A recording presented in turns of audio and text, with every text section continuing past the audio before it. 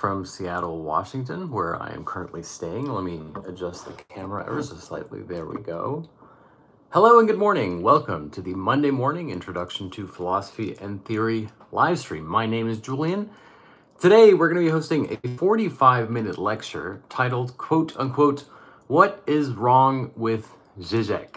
This is going to be the final lecture in my The Divine Madness series, in which I've tried to stage a deep dive, an in-depth reading of Žižek's engagement with Christianity and theology, and how his arguments apropos God in pain, or so-called Christian atheism, relate back to his ontological system, as it were. What I'm going to be doing in this next video, this lecture, is to examine some of the criticisms made apropos Žižek and how he responds to them, how we might be able to articulate Žižek's philosophy, and specifically to engage with the question whether or not Žižek is a quote-unquote legitimate philosopher. So this is going to be a video, if you will, in defense of Slavoj Žižek, and a sort of final lecture in this series on why Žižek is worth reading and studying and taking seriously. If you're new here, my name is Julian. I used to work as an educator at the University of Oxford Brookes. During the pandemic, I began live streaming open access lectures for anybody to join. My goal was to make philosophy and theory, specifically continental philosophy and critical theory, more accessible to people around the world. And since then, we've built this lovely global community of people who enjoy learning and studying and reading together. So on behalf of everybody who's helped me do this, especially our patrons who continue to generously finance this open access project, I want to say a huge thank you. For the past 2.5 years, I've been starting every week, every Monday morning with this incredibly enriching and intellectually invigorating session, at least for me. For me it is. So I just want to say thank you for having received that opportunity. I'm so grateful to you guys, and I really hope that we can continue this because it gives me a lot of joy. And I hope that it helps you as well in your own studies. That is my hope, at least. I see some people joining us from Indonesia, Romania. Please do drop a comment letting me know where you're joining us from.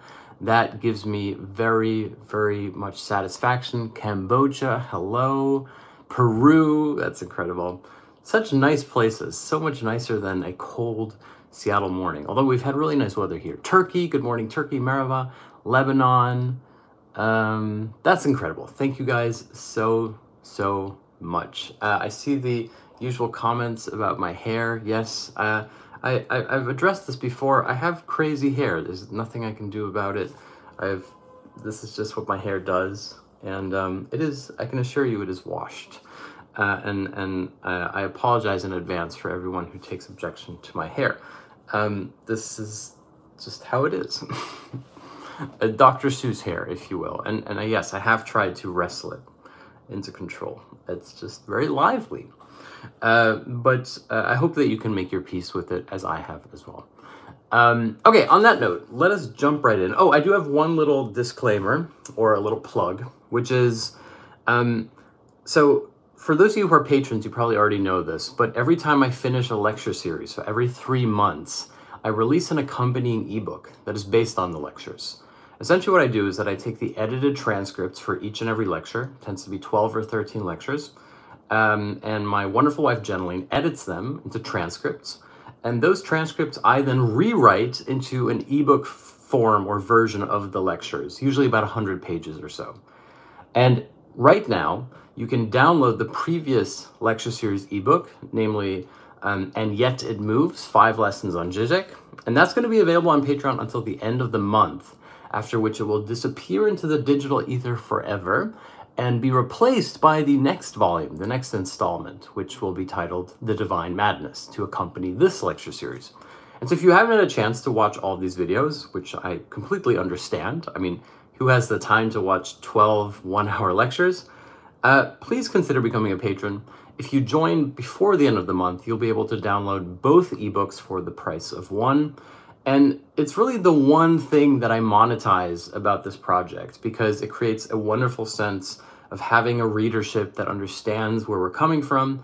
I don't have to market it. I don't have to create some kind of sales pitch. It is really an ebook that is entirely true to our community and to what these lectures are. And above all, I hope that they're helpful, that they are study guides that can assist you in your own learning. I certainly enjoy writing them, and if you'd like to download them, please consider becoming a patron by going to www.patreon.com/Julian Philosophy. Okay, thank you very much. So, the alternate title that I had for the lecture today was The Incontinence of the Void, which I think is a lovely description of Žižek's ontology. But then I thought to myself, that would be a little bit hard for people who are just entering into this topic. Ontology, the void, incontinence, etc. And so my goal is that at the end of this video, hopefully you will understand a little bit better what Žižek means by the incontinence of the void, which we certainly touched upon last week as well. But I did want to start with the book titled The Incontinence of the Void. And what's interesting about The Incontinence of the Void is that Žižek actually starts by addressing certain criticisms that are raised frequently apropos his persona and his philosophy. And in classic sort of political fashion, or contrarian to political fashion, I should say, usually politicians are told that they should deny the premise of a question, right? So for example, somebody says, well, aren't you too old to be running for office? And instead of defending yourself by saying, well, no, I'm actually really young, which would therefore simply serve to make you look more old, you deny the premise of the question and you simply start talking about how you want to, I don't know, make more jobs or something like this. That's a classic political evasive strategy. However, in this case, Žižek takes some of the key criticisms, what is wrong with Žižek, essentially, and instead of trying to simply deny them, he actually affirms those criticisms, but reframes the manner in which the criticism is posited. So he almost seems to accept them or to validate them. Call it a philosophical equivalent of Eminem's famous rap battle scene at the end of 8 Mile. Now, what are the 3 criticisms that are leveled at Žižek most commonly that he addresses in the beginning of this book? Well, the first is that Žižek is not a legitimate philosopher, that he does not have a system of philosophy, but simply an interpretive method. And that what Žižek does is to simply jump around from one topic to another, movies, jokes, anecdotes, a little bit of Lacanian psychoanalysis sprinkled upon some Hegelian obscurantism. That tends to be sort of the criticism. The second criticism is that Žižek's is nothing but a fraud and an entertainer and someone whose many manifold tics, his tugging at his shirt and scratching his nose and sniffing, betray a kind of deeply rooted insecurity that he knows that he's a fraud and that it's a symptom of his illegitimacy, and that he, instead of being a stoic sort of master, is therefore a kind of hysterical, symptomatic charlatan, as it were. That would be the second criticism. And then I'll get to the third criticism in a moment, but first I want to address those 2 because they're interconnected to the third one, which I think is quite important.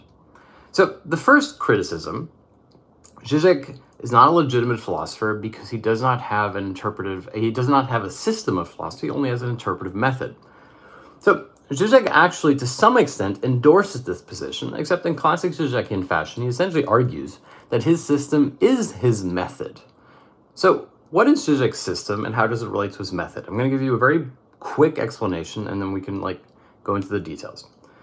Essentially, Žižek's interpretive method, namely to go from Lacan to Hegel to philosophy, to cinema, to jokes, to anecdotes, etc., while perhaps appearing to be a discursive style, a presentation, an entertainment, is in fact representative of his system. Now, what is his system? Essentially, you could argue that it is a kind of dialectical opening or positing of a systemic inconsistency of reality as such. It's a very complicated way of saying it. Žižek calls it not an ontology as such, but a kind of semi-ontology.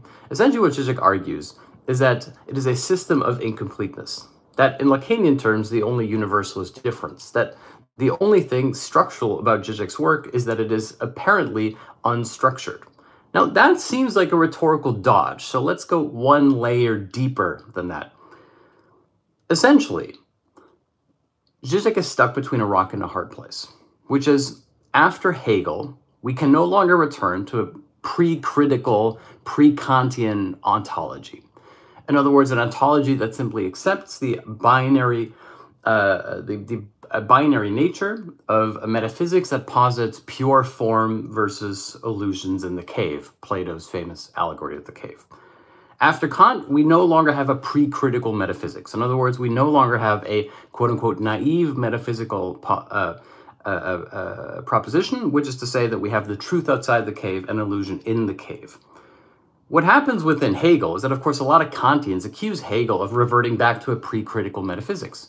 Žižek says nothing could be less true. In fact, Hegel is, for Žižek, the philosopher of openness par excellence, the philosopher of extreme inconsistency par excellence. Hegel is the philosopher who takes the Kantian critical revolution and, in a sense, remains true to it by seemingly betraying it. In other words, by accusing Kant of having gone not far enough, of having been not radical enough, that Kant's objects in themselves nevertheless seem to uphold a kind of pre-critical ontology from within. Or, as Schopenhauer once joked, that Kant is like a man at a masked ball who spends the entire evening flirting with a woman only to realize at the end, when he removes her mask, that she has been his wife all along. In other words, Schopenhauer essentially jokes that the Kantian critical philosophy is flirting with the possibility of a radical ontological openness, and yet once the mask is removed, remains a pre-critical ontology of metaphysical completeness, namely essence versus appearance, or for Kant, the objects in themselves that are barred by reason as such. Now, when I said that Žižek is stuck between a rock and a hard place, the rock is therefore that after Hegel, there can be no return to a pre-critical ontological position. However, Žižek is also not a post-metaphysical deconstructionist or postmodernist.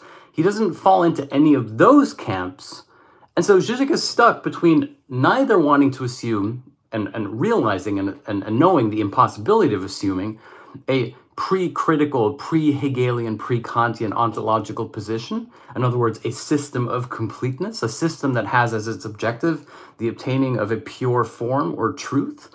But he is also not with the post-metaphysical camp that finds itself in alignment with a kind of deconstructionist, potentially relativist, certainly postmodern reading in which all meanings simply succumb to different discursive formations.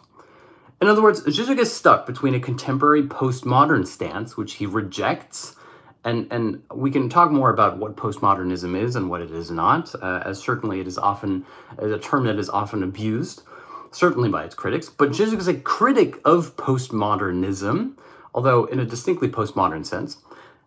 And he is aware and self-conscious enough that he doesn't simply want to return to a pre-critical metaphysical framework, which, let's be honest, for some analytic philosophers remains the objective.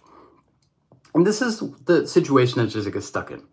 And his way out, essentially, is to hysterically revolve around this problem, to return to this problem itself over and over and over, and to illuminate it from various different vantage points.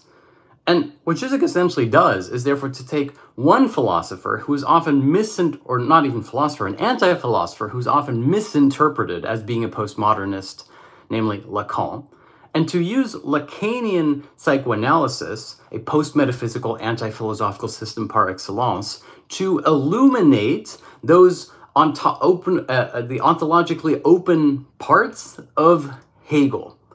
That is Žižek's system. And it's a system that goes all the way back to his very first book that was released, which is based on his PhD thesis, which was called The Sublime Hysteric.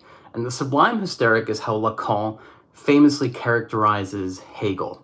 I've explained it elsewhere, but if you're curious, I can give you like a 60-second breakdown of why Lacan calls Hegel the Sublime Hysteric. So, for Lacan, sublimity, the sublime, is anything that is raised to from an ordinary object to the level of sublime. So, for example, a relic. And with a relic, we take what could be like, I don't know, the bone of somebody's pinky finger, and we put it in a glass case, and we've elevated to the level of the thing. And so Lacan's definition of the sublime is the object elevated to the level of the thing.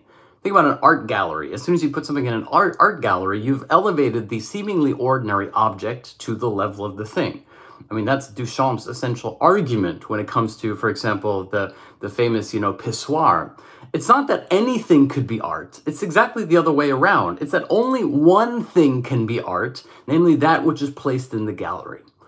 This is often misinterpreted. Oh, Duchamp is a relativist who's saying anything can be art. No, it's quite the opposite. It's that one thing can be art at the cost of excluding everything else. And this is Lacan's argument also about the sublime. The sublime is the object elevated to the level of the thing. Now, you have half of the proposition for understanding why he argues that Hegel is the most sublime hysteric. So, what is the hysteric for Lacan? The hysteric is the antithesis to the psychotic. The psychotic is the one who unquestioningly engages in his own frame of perception, of reality, who inhabits his illusion or his fantasy completely. There's a great anecdote from Sartre that Žižek mentions that is very Lacanian, where a woman receives phone calls from God. And at a certain point, actually, I'm worried that I'm not going to tell the anecdote correctly, so I'm actually going to go and check the reference. But I want to make sure that I know the reference exactly. A woman receives a phone call that comes from God. And at a certain point, the shrink tells her, yes, okay, yeah, a woman receives phone calls from God. And at a certain point, her psychoanalyst tells her, or her shrink tells her, you know that God doesn't exist, right? You know that God can't be calling you. And the woman looks at him completely commonsensically and says, of course I know God doesn't exist. That's what I keep telling him. That is the Lacanian position apropos the psychotic. It's not that she believes fully in God. She doesn't even need the mechanism of faith. It's simply that God is calling her. She doesn't believe in God, and so she has to tell him that he doesn't exist. Of course, this links back to Lacan's famous maxim apropos the existentialist declaration of the death of God, that they may well have declared the death of God, but they forgot to tell God, as it were. Now, Lacan's position apropos the psychotic, therefore, is that the psychotic is the person who is too well or too fully integrated into their subjective, constitutive fantasy, that they cannot step out of it, that even the exception to it becomes part of how it is integrated. Think about the psychotic element, for example, when it comes to people's political beliefs. You'll present them with something that appears to be completely contradictory to their reality, or that it undermines directly the factual nature of their reality, and they'll simply find a way to interpret or incorporate the very thing that appears to be an exception to it back into their system of thought. And so what makes psychosis, and I'm not saying that people who believe in conspiracy theories are psychotics, I'm simply trying to apply the principle. What makes psychosis complete is therefore that the very exceptions to it are folded back into the completeness of it, that there's nothing antithetical to it. The hysteric, on the other hand, is the one who is completely and constantly undermining from within the completeness of his fantasy or illusion. The classic hysterical position anybody can relate to is this. You're in love, you're in a relationship, you've had the perfect day with your partner, you went to the movies, you had coffee together, ice cream, whatever, wonderful conversations, talking about books, going for a walk in the park, you finally found your soulmate, etc. And then at the end of the day, you're lying in bed together and she's sleeping and you think to yourself, is this love? Does she really like me? Do I really like her? This nagging question, is this love? Is this the real thing? Does she really love me? Is the hysterical position par excellence. I have here what is essentially a perfect categorical fantasy of the perfect day, and yet nevertheless I resist complete immersion in it. There's something hysterically that there's a thread of hysteria that I want to make it all unravel. Apologies about the lack of grammar in that sentence. For Lacan, hysteria is the key subjective component. In other words, subjectivity equals hysteria. That the subjective position is precisely this hysterical unraveling from within, this resistance to incorporation into the psychotic completeness. And now you can take those two positions, and apologies, I know this has gone more than 60 seconds, so sidebar. When Lacan argues that Hegel is the most sublime hysteric. What he is essentially saying is that Hegel elevates hysteria to the level of the thing, that he takes hysteria and that he makes it sublime. Now, why would Hegel make hysteria sublime? Well, remember, psychotic is full, complete closure of the system. Hysteric is the pulling at the threads of the emergence into the complete system. What does Hegel do? Hegel completely undermines the binary ontological position of truth versus falsehood, of essence versus appearance. In other words, if you think about Kant as being the first philosopher who is the first hysterical philosopher, the first philosopher with his critical metaphysical framework who begins to pick away at what therefore would be the psychotic philosophical position going back to Plato, namely the allegory of the cave, then Hegel would simply be the one who radicalizes Kant, who elevates Kant's hysteria to the level of the thing, who takes it to its most extreme logical conclusion, namely to posit that rather than being antithetical to the completeness of the ontological system, that the only completeness is precisely this incompleteness. Hegel as a radical thinker of ontological openness. That is why Žižek uses Lacan to argue that Hegel is the most sublime hysteric. That the pre-critical metaphysical framework is psychotic, it is fully immersed in the metaphysical boundary or the binary of essence versus appearance, and that Kant is the first hysteric in philosophy, if you will, who undermines it, and yet who remains nevertheless attached to the pre-critical metaphysical framework, and that Hegel is the one who elevates Kant's hysteria to the level of the sublime, as it were. And now you can see why Žižek would be patently against the characterization of Hegel as being a pre-critical metaphysical mysticist who cannot cope with the Kantian revolution and therefore has to return to a kind of completeness of the absolute. Instead, Žižek sees Hegel as a continuation of Kant, who radicalizes Kant, who elevates Kant's hysteria philosophically to the level of the thing, in Lacanian terms, and therefore is able to posit an absoluteness of incompleteness as well. In other words, an ontological system that is no longer complete, but that has as its defining characteristic its perpetual, never-ending incompleteness. Hence also why, and I want to explain this here, but hence why Žižek uses the Lacanian concept of the real to infuse this argument apropos Hegelian metaphysics. Now, if you followed my argument thus far, and I really hope you have, although I understand it is difficult, then you will see why Žižek, the accusation, what is wrong with Žižek is that he doesn't have a system, he only has an interpretive method, has to be turned on its head. Namely, Žižek's interpretive method is his system in disguise. That this, if you will, hysterical, frenetic jumping around from position to position is itself the exemplary characteristic of his system. Namely, what Žižek does, to put it very simply, is Žižek takes hysteria, which, as I've just indicated, is in fact a key component of his ontological proposition, apropos Hegel. He takes hysteria and he elevates it into a philosophical method which reveals in its form, but not in its content, its own system. I know that sounds complicated, but it's actually a fairly simple proposition, which is that the difference between form and content is form is the manner in which something is expressed. Content is that which it contains from within. Now, the traditional definition of the critique of ideology is that it is not about the form, but that it is about the hidden content in the form itself. So no longer the binary between content and form, but instead the hidden content in the form.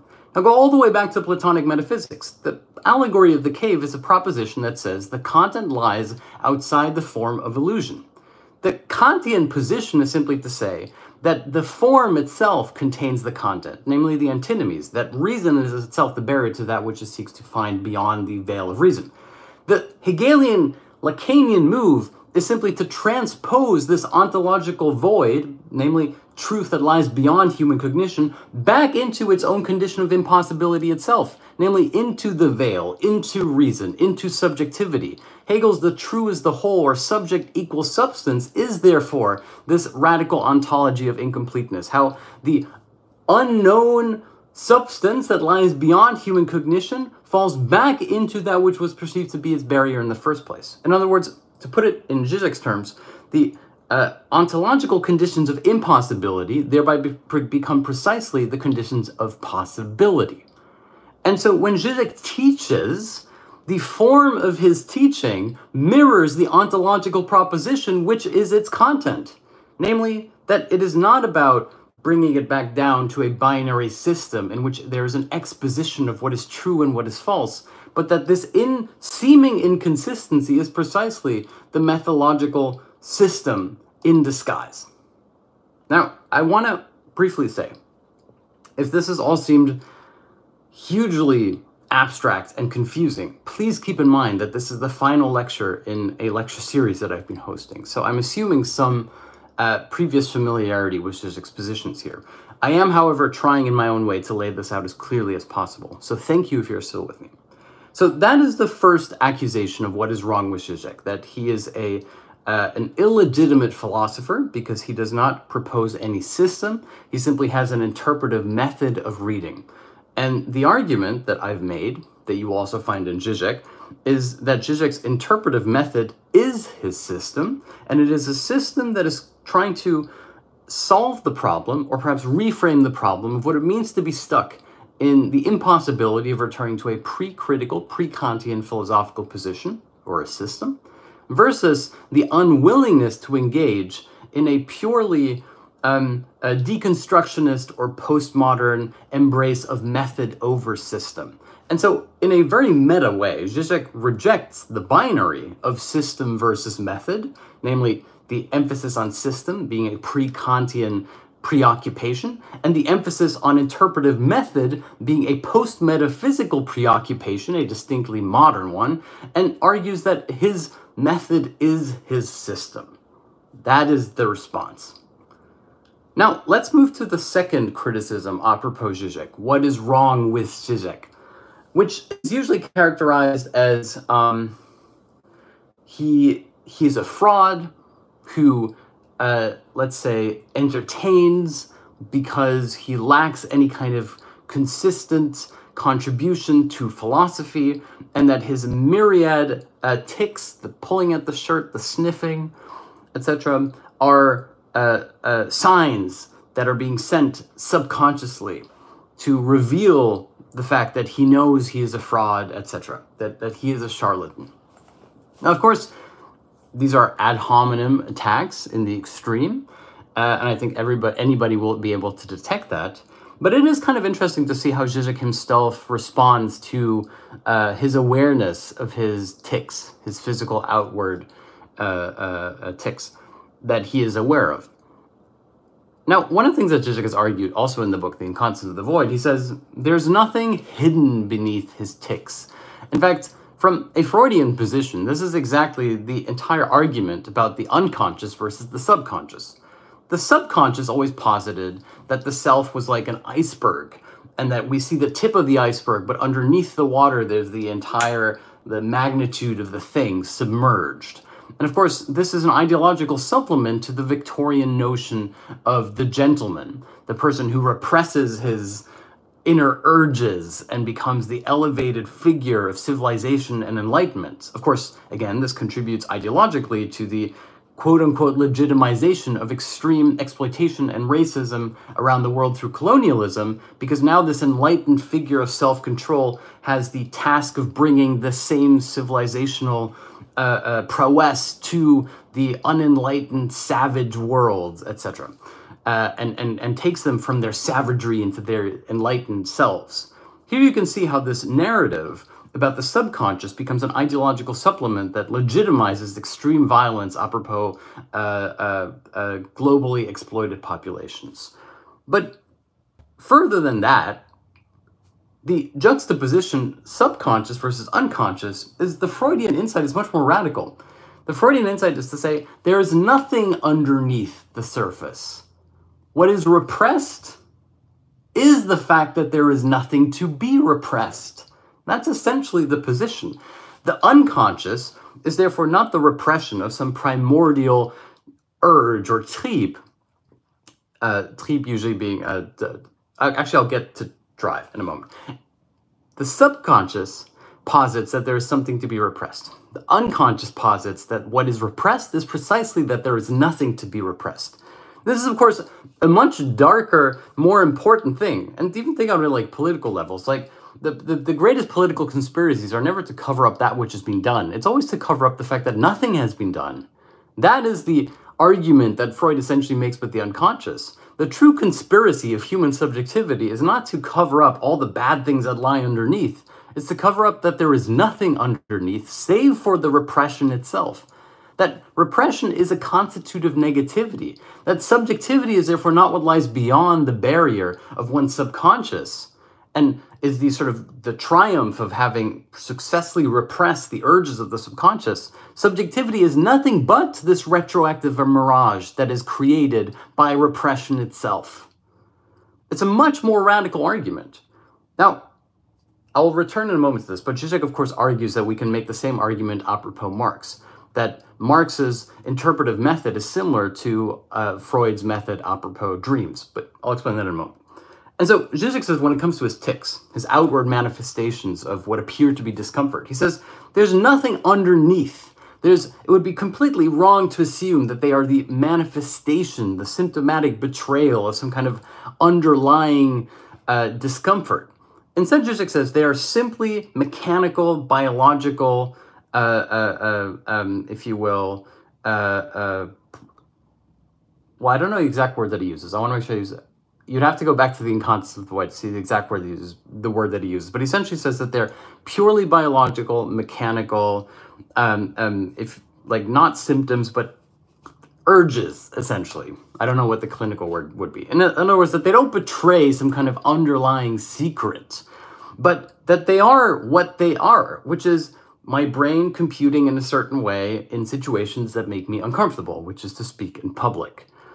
And so what's interesting here is that Žižek's argument apropos his tics isn't simply to deflect them, but actually to make a philosophical and psychoanalytic argument. Because in the same way that he says, my critics believe that there's something underneath, he says this is the central position between the subconscious and the unconscious.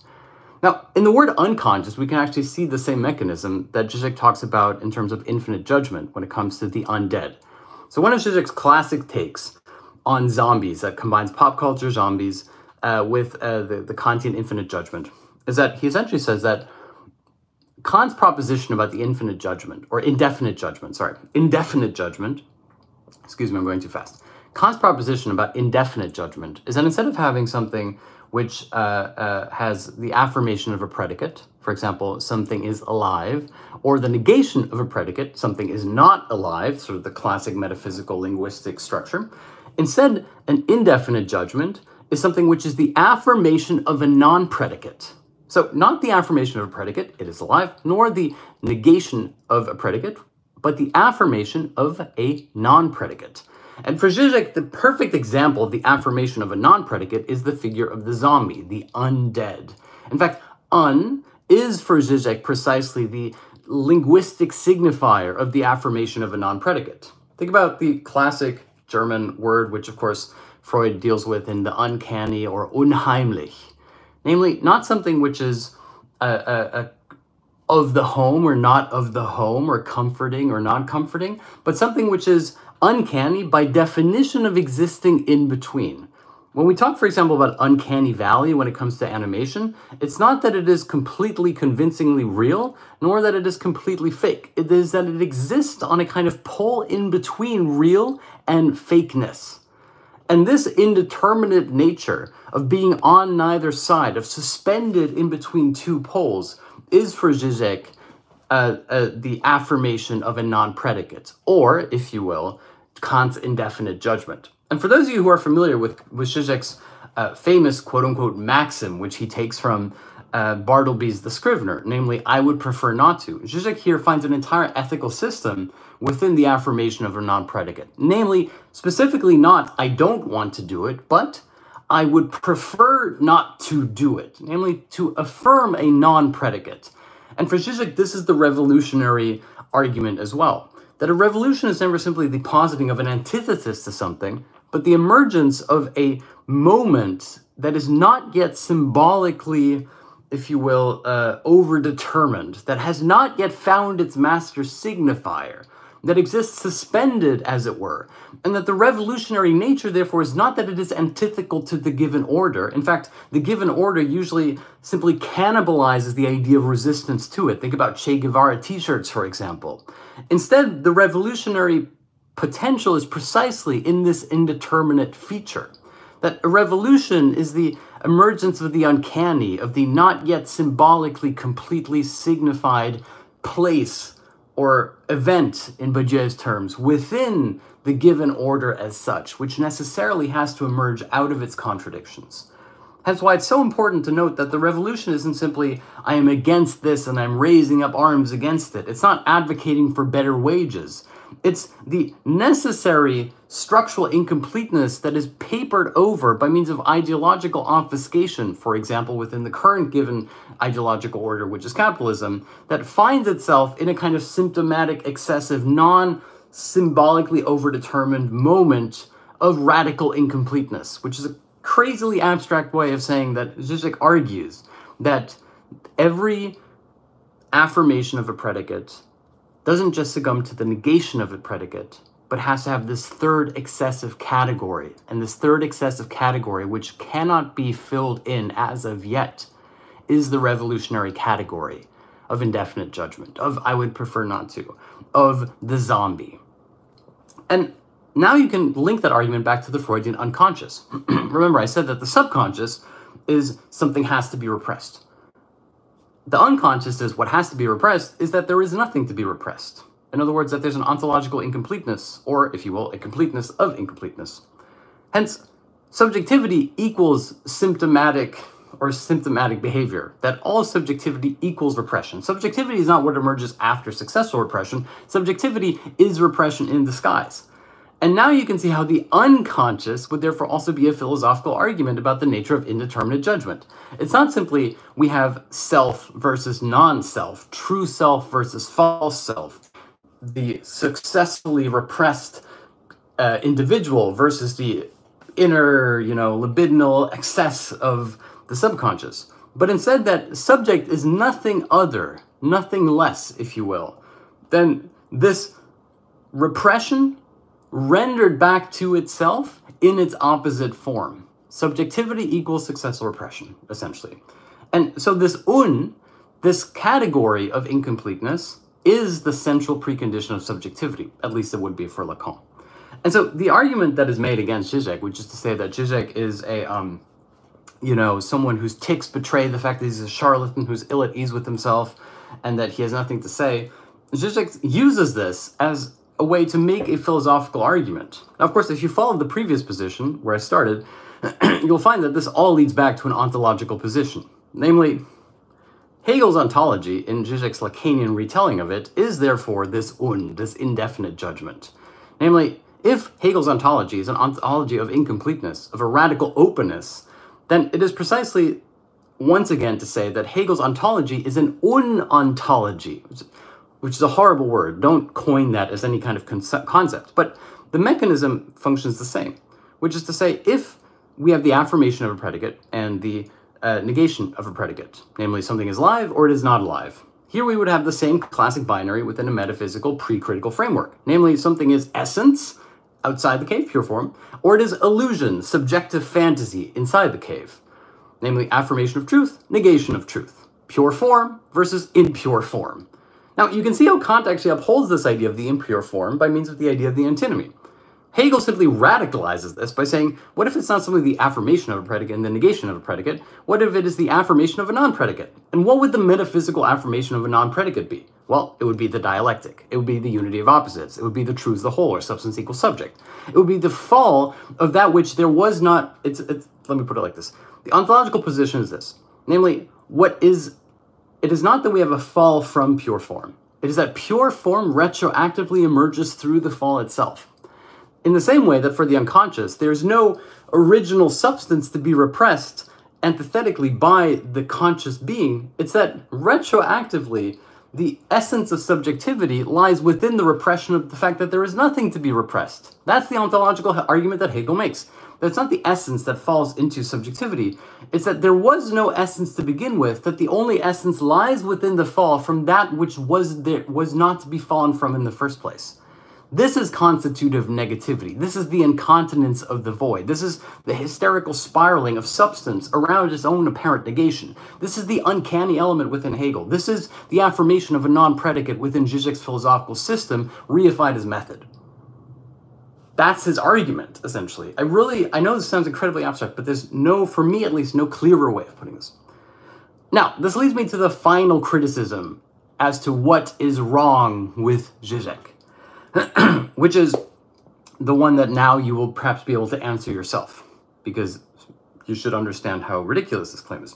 Namely, that Žižek fails to be a proper philosopher because he doesn't have his own doctrine of thought, something that Jordan Peterson, for example, raised apropos Žižek. In the debate between Žižek and Peterson, Peterson said, somewhat patronizingly, somewhat pedantically, you are such a gifted philosopher, you're such a gifted communicator, you have such a admiring audience, etc., which already reveals to my mind Peterson's preoccupations, which is, how can you accumulate an audience, etc. If you have such a big audience, and if you have so much influence, why is it that you fail to articulate your own doctrine or theory? Why is it that you hold on to other people's ideas? Which is another way of saying something that I see online all the time, which regrettably, I have to admit, is also said to me a lot, which is, you're clearly not an original thinker because you're only articulating other people's positions, which is a somewhat infuriating accusation, because to my mind, the people who claim to be articulating original positions, 10 rules for life or whatever, are the ones who are most fraudulent. To claim that you are detached from any philosophical tradition, that your work has no bearing upon age-old philosophical questions that are deeply engaged in an almost life or death stakes way with previous contributions to human thought, is to simply, in my mind, admit that you are serving one God, and the God that you are serving is the market. That you are simply facilitating a book or a system of ideas that will, find their way into people's pain points and make them feel temporarily better, which, by God, is probably a wonderful thing, but is antithetical to what philosophy really is, at least to my mind, which is an engagement with the tradition of philosophy and the manner in which philosophy is in constant negotiation with itself. And the accusation apropos Žižek is therefore, what's wrong with Žižek is that he is not a real master, but that he is a hysteric who has no idea what he's talking about. And the funny thing is that, and Žižek's reply is very clear on this, after Hegel, there can be no master in philosophy. The whole point of Hegelian metaphysics is to argue against the idea of the philosopher king, the one who exits the cave and teaches the others how to exit as well. In fact, contemporary sophists are precisely those people who are positing as the master and telling other people to wake up. Hence also why Žižek's argument is that, applied to ideology, is that the most ideological position is to advocate to wake up from ideology, to exit from ideology, to take whatever pill you want to take. That the Hegelian position is that you can't exit ideology. That whenever we're presented with what appears to be a binary framing mechanism, a choice to exit the cave or remain in the cave, we should insist on a third option. It's also why Žižek says, apropos the matrix, when you're presented with a blue pill and the red pill, you should always ask for a third pill, a third Hegelian pill. And now if you understand Hegel's ontology a little bit better, you'll understand why Žižek insists on this third option. Hegel, when presented with the Kantian, supposedly critical framework of metaphysics, which is to say, actually, let me take a step back. The pre-critical frame of metaphysics is to say we have truth versus illusion. You can take two pills. You can wake up by exiting the cave, or you can remain in the cave. Blue pill, red pill. Kant's critical metaphysical framework is to say, aha, this is a false choice. After all, you cannot really choose to exit subjective reality into truth, because the very choice presented to you is already mediated or framed through subjective reality, namely through reason, conceptualized. Hegel then makes the more radical argument, which is to say it's not that the choice is false. It's that the falsity of the choice implies that there has to be a third choice. The choice which retroactively undermines the pre-critical framework of the choice itself, the third pill, the third Hegelian pill. And so Žižek says that anybody who promises to teach you how to wake up from ideology is simply echoing in a sophistical form the classic Platonic pre-critical framework that you could exit the cave or step outside of subjective illusion. Again, Žižek is drawing upon upon Lacan here, because Lacan's argument is that reality can only be accessed through fantasy. And here you can see that it's a psychoanalytic reworking of the classic metaphysical proposition. Essence versus appearance simply becomes fantasy, reality versus fantasy. Lacan says that we access reality only through fantasy. That the goal is therefore not to extricate yourself from fantasy in order to access reality. It's almost the other way around. If you extricated fantasy, reality itself would crumble. And that therefore you have to be the master of your fantasy so as to properly access reality. And the entire position for Žižek of being the master figure who teaches you how to wake up or how to transform your life, or even in metaphysical terms, how to become the philosopher king and exit the cave, is no longer possible after Hegel. In fact, to argue that you are a master handing out wisdom and rules for life and how to live is itself a kind of admitting of defeat, that you have failed to fully internalize the Hegelian revolution in thought. And of course, on a sidebar, we could also argue that philosophy, there's a great anecdote here from Alain Badiou. Alain Badiou has written 2 manifestos for philosophy. Manifesto number 1, philosophy is dead. What's wrong with the world is that philosophy is dying out, no one's interested in philosophy, it's terrible, we're all doomed. Manifesto number 2 starts by saying, actually, it's even worse than that. It's that no one cares about philosophy because everybody has gotten into philosophy. In other words, the philosophy of cats, the philosophy of motorcycling, the philosophy of coffee, the philosophy has become universalized into its seeming opposite. And so Badiou says, yes, we're still doomed. It's still that philosophy is disappearing, but it's not that it's simply making it an exit from the stage. It's that now everything is philosophy. Everything has to be the philosophy of.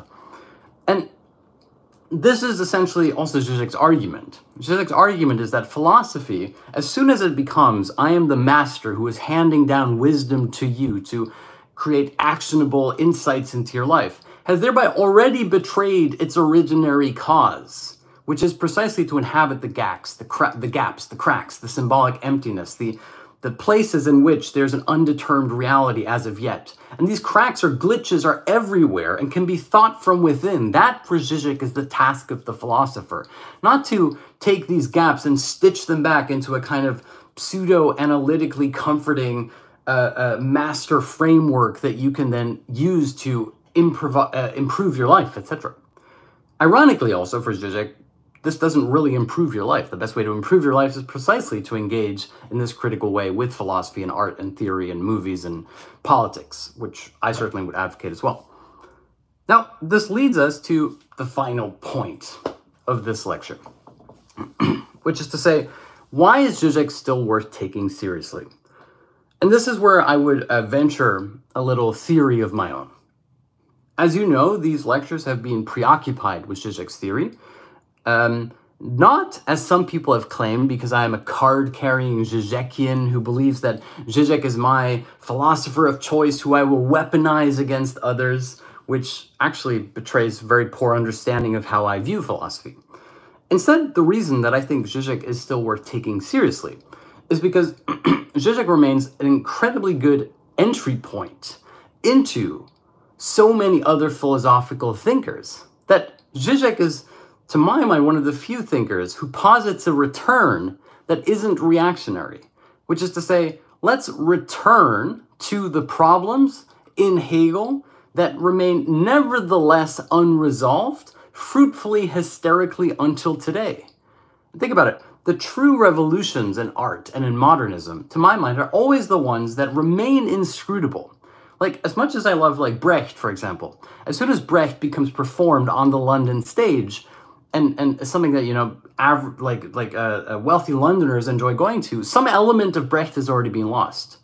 Whereas it's precisely those thinkers that remain radically, inscrutably, almost impossible for us to engage with. Those are the ones that are so interesting. Hegel still has this,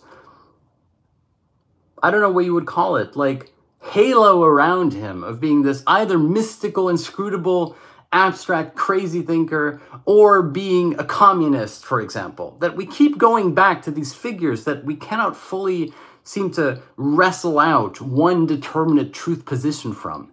And this is precisely what it means to be a great philosopher. A great philosopher is never somebody who makes things more clear, who hands out easy, you know, recipes for how to make sense of the chaos of the world. The great philosophers are the ones who put their finger on the chaos, who give us a way of thinking the chaos. Now, secondly, those of you who have followed my lectures for a little bit longer will know that my original quote-unquote love in philosophy and theory is not for Žižek's work, but for Fredric Jameson's work. Fredric Jameson being a Marxist literary theorist and also a very well-known postmodernist thinker, or thinker of the postmodern might be more accurate. Now, Fredric Jameson has two things that are really important to his thought. One, what you might call a dialectical method. Fredric Jameson essentially posits that the purpose of philosophy and of education is primarily educational. And in his education, it should never be about the direct relaying of information to somebody. It should be about teaching them how to make connections of their own, to give people the tools and to model for them the passion and the intellectual curiosity required to start making connections between things. And what's crucial here is it's not simply the cultural studies affectation that there is philosophy in everything. There's philosophy of the Beatles and philosophy of Tarantino, etc. But precisely to say that it is the other way around. That within contemporary culture, we can find all the symptoms of what is being societally repressed. As Gramsci famously said it, we have all the morbid symptoms that emerge when the old is dying and the new has not yet been born. And that therefore an engagement with quote-unquote popular culture, or to be completely contemporary, isn't simply a play to be relevant, but instead to do the fundamental philosophical thing, which is to think what could only be thought in this present moment. Hegel could not think 2023, nor would he predict it. Marx could not think 2023, nor would he be able to predict it. Only you can think it. And dialectical teaching as a method is thereby meant to imply not only the dialectical unfolding of reality, how we're playing a constant catch-up game, as Hegel put it famously, that the owl of Minerva takes flight only at dusk, but that this is the objective of any philosophically inclined person. This is the mission, the project, to think that which could not be thought before in a manner that engages with all that has been thought before. And this creates intellectual curiosity and excitement. It makes the world more rich. It's something that has revolutionary potential because you cannot do it alone. You have to do it with others. You have to converse and discuss and write and teach and read and write and let yourself be consumed by this flame, which is the philosophical flame of passionate engagement. That is my belief. And to my mind, Žižek, in his refusal to be the master, in his refusal to be the academic professor who has an expertise area in Hegel, who refuses to comply to those things and accepts that he will be radically misunderstood, is someone who allows other people to follow that path and to set them free. And that has been my purpose here. My purpose in starting this project 2.5 years ago was never to be the authority on anything. It was never to be the Žižek whisperer or the Žižek apologist. It was always meant to inflame your mind with enthusiasm for philosophy and thought and writing and thinking and conversing and teaching and above all reading. That has been my goal here from day one, was to inspire you to do the same. And it's painful to me how often people want me to be, quote unquote, the master. Or if I refuse to be the master, they'll be angry with me for failing to be one successfully. And this, to my mind, is the task of philosophy today, to refuse to be the master, to refuse to propose any kind of metaphysical system that posits a return to a pre-critical framework. And finally, and this is where I differ from Žižek, to be a philosopher is to engage with others, is to be online, is to think with people and to teach and to educate and enrich and to make yourself part of that, which is not always easy. I don't like to editorialize, but my dream in life is not to be on the internet. I don't like being on camera. I certainly don't like everybody having an opinion on what I do. But I believe that this project, if it enthuses you and convinces you to go to the theater or the movies or to read or to write, to understand that to be alive isn't simply to be the passive recipient of everything that's happening, to feel like you are an active, engaged person. If I can convince you that you are that already, then I feel like I've done something. And that's why I refuse to dumb down these classes into content. I refuse to turn them into rules of life. I patently refuse to submit and bow down to the incentive structures of the algorithm and the, I don't know, publishing industry or whatever. That is my dream, to insist that this can be something that is allowed to exist. And so thank you guys. I just want to say thank you. This is the end of this lecture series, The Divine Madness, Žižek on Christianity. I've enjoyed it so much. I'm in Seattle, Washington. I'm having a wonderful time going to all the bookstores here. Please do consider, if you'd like to watch these lectures, going back. They're all open access. They're all free. I will never charge for these classes. They will never be paywalled. They will never be part of a master course. You can have all of these for free because you guys give me so much by allowing me to be a part of this community as well. So thank you, thank you, thank you. And if you'd like to download my ebook, you can find that on Patreon. Thank you guys, and I will see you next week. All right, that's Instagram gone. Thank you, everybody, here on YouTube. I do have a Patreon. It is www.patreon.com/JulianPhilosophy. And thank you to the patrons who continue to contribute financially to this project. It is so incredibly wonderful and enriching. And I want to keep doing this forever. So thank you, guys.